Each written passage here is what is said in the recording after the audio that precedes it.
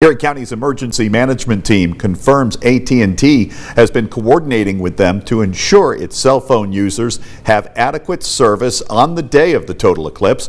According to an AT&T spokesperson, infrastructure upgrades are being done, including the addition of towers and wireless facilities attached to utility poles.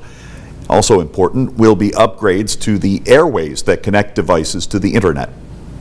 Spectrum is the airwaves that connect devices to back to the internet. So that's most people don't see that. You don't see it at all, but it's an important part to allow for voice and data communications, texting, videos that people will be sharing during the eclipse.